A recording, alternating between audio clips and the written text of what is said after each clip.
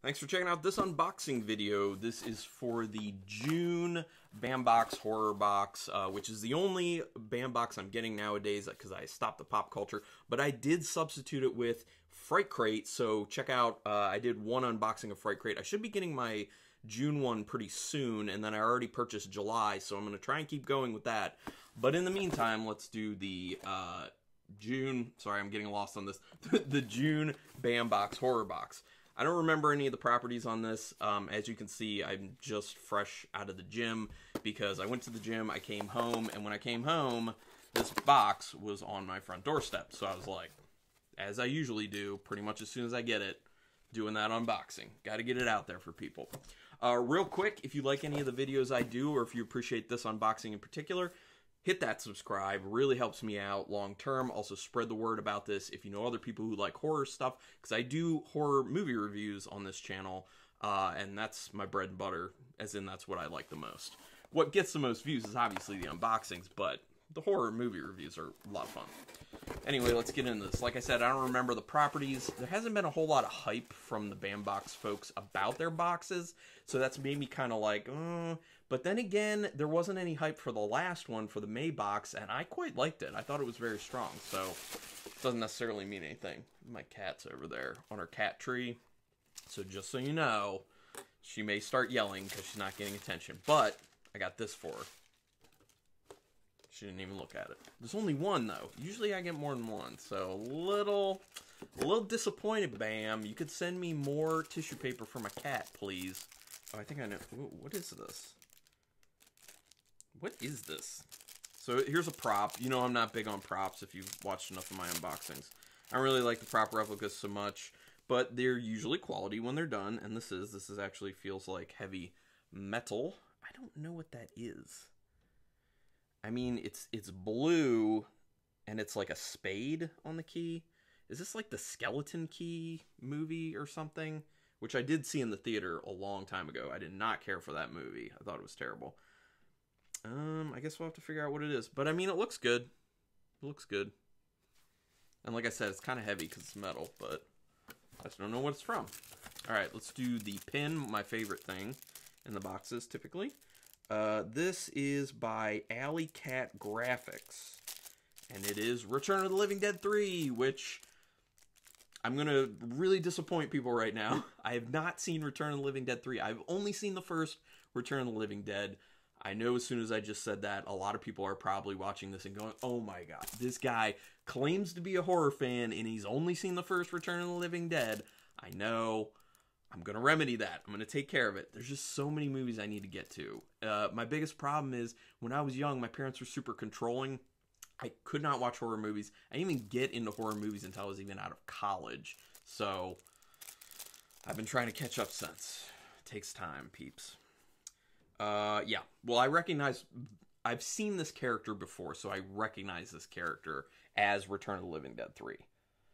Yeah, it's like this punk zombie chick with, like, metal spikes sticking out of her. I've seen her before in conjunction with the title, Return of the Living Dead 3, so that's cool. I like the look of it. It's nice. They don't, you know, they really don't do a whole lot of, like, rounded pins, so it's kind of cool to, like, get different shapes here and there, so the fact that this one is rounded when they usually don't do that is a nice difference. And I actually really like the touch of the fact that it's rounded, but the spikes are hanging over. That's a cool touch. I like that a lot. This is cool. This is a nice pen. I like that pen. I dig it. Alley Cat Graphics. Good job. Plus you have cat in your name. Can't go wrong. Alright, so here's the art print, part of their fan art collection. It always says that, by the way. It is by artist Kim Martin, and it is called Shut the Gates. I have no idea what this is. I have no idea what this is. This looks like it's a graphic or something. I don't know if this is actual, like, art or if it's like computer graphics art. It's like a woman crying blood and it's just like kind of blurry. Gotta be honest, I don't like this style. I really don't like this style of art. I got number 692 out of 2000.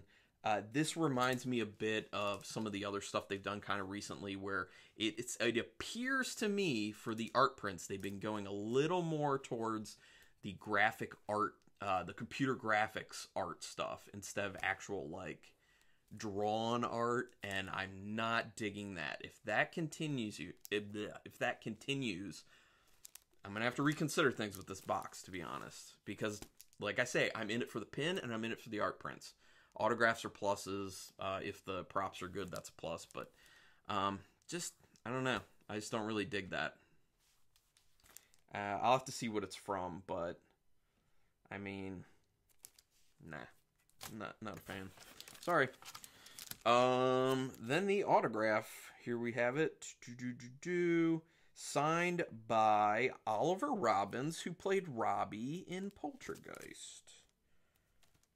Oh, this must be in the remake Poltergeist. Is that it? No, can't. Well, yeah, maybe.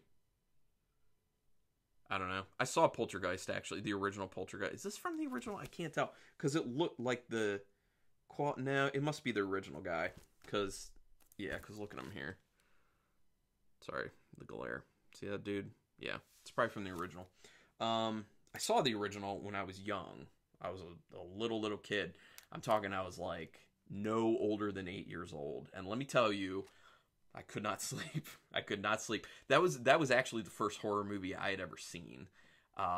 Yeah, I'm sure people are now just like, geez, for the first horror movie you've ever seen being Poltergeist, that thing is scary now. Like, in my adult years, it's friggin' scary. And wow, yeah. No, but this is a cool, that's a cool autograph. I'm down with that auto. That's cool, man. I dig it. And that's it. Not huge on it, but the pin is great. The autograph is pretty cool. So, it's alright.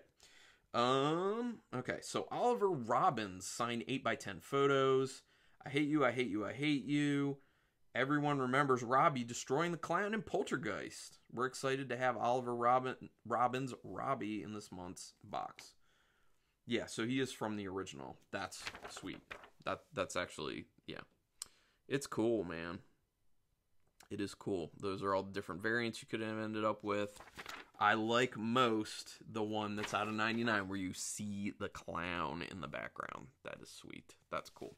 Yeah, no, that's a good autograph. Like, I like autographs like that. Like, yes, he played the kid, so he's not like a big actor from that film, but that's not the stuff you're going to end up getting in these boxes, and people just need to understand that.